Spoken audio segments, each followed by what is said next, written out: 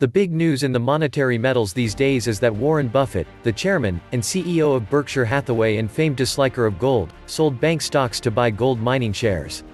Buffett just acquired nearly 21 million shares of Barrick Gold worth $563 million. Barrick is one of the primary precious metals producing companies of the planet.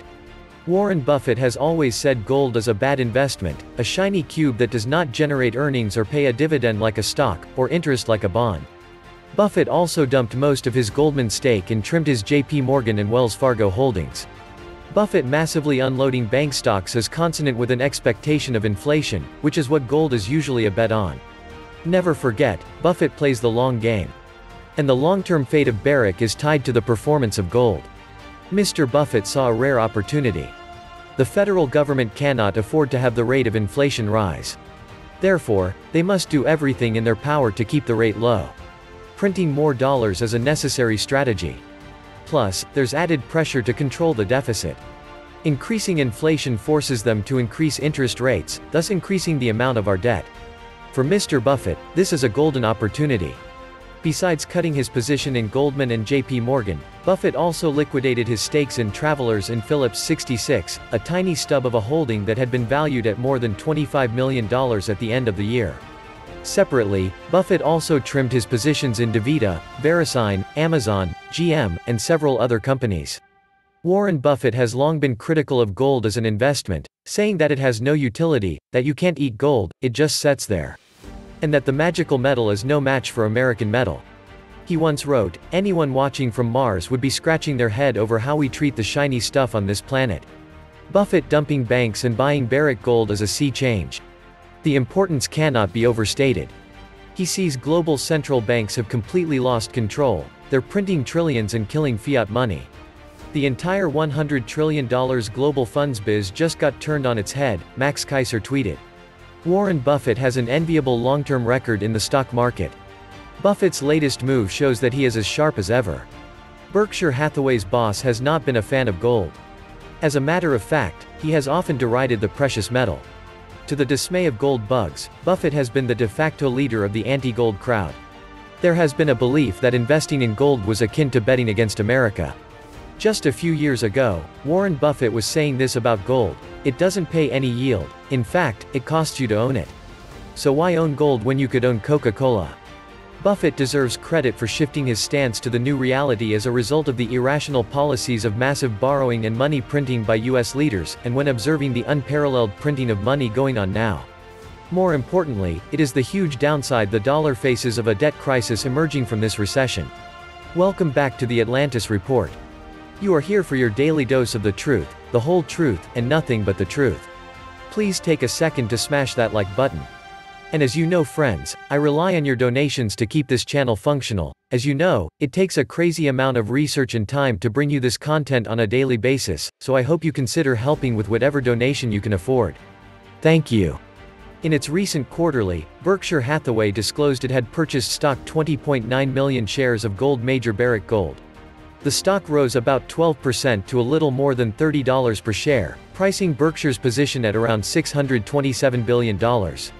That may seem like a lot, but relative to Berkshire's other positions, it accounts for less than 1% of its entire stock portfolio.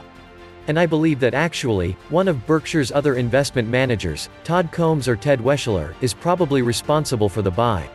Still, this is significant. One thing to note is not everything Berkshire Hathaway invests in is a decision that Buffett himself makes. This Barrick Gold investment was probably Todd Combs or Ted Weschler. I say this because, over the past few decades, Buffett's pivoted from deep value investing, inspired by Benjamin Graham, to one where he buys businesses with sustainable franchises. Think Apple, Berkshire's largest holding. Warren Buffett is investing in a gold-producing company. He's investing in a company at the bottom of a long stretch of lean years, which is now in the beginning stages of a long upward stretch of years of plenty, and that is quintessential of Buffett's renowned investment style. As the US dollar continues to weaken under the weight of low rates and stimulus, gold will enjoy a value adjustment upward that could last several years. Last time this happened from 2008 to 2011, gold nearly tripled. But Buffett is an investor in companies, rather than commodities.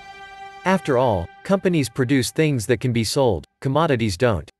So, Then if gold is going to enjoy an upward adjustment in value for some time, gold producers will enjoy bumper profits when selling their gold to the market.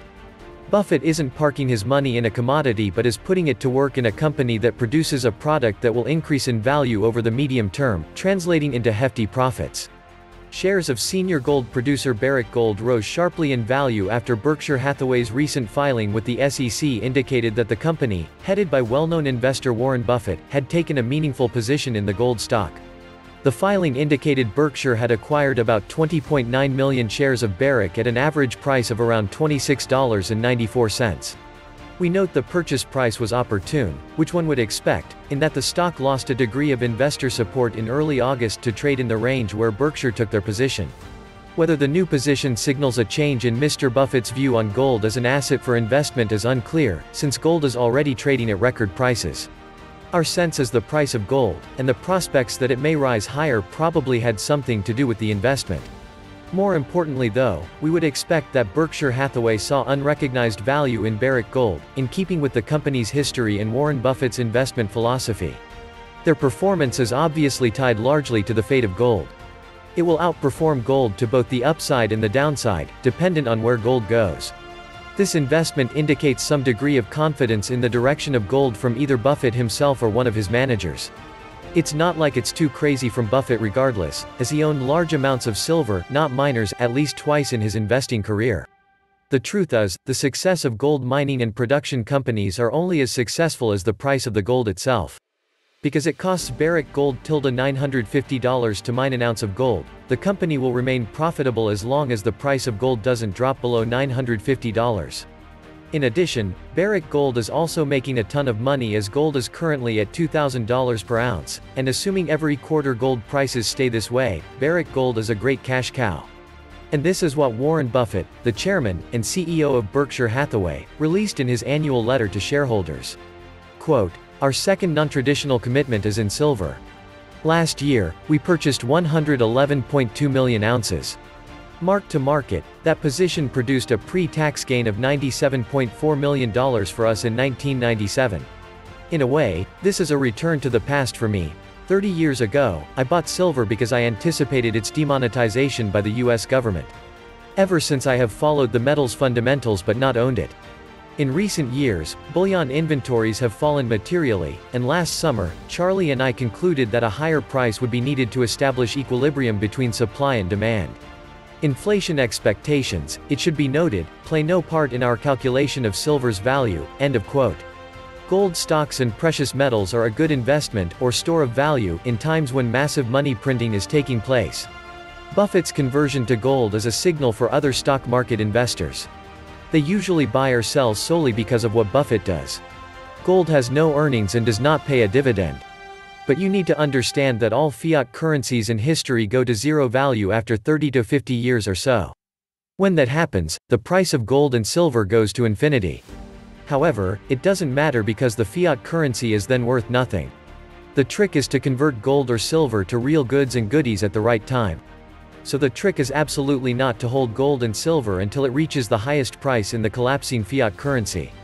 The trick is to hold gold and silver until its trade value against other useful goods and goodies is maximum.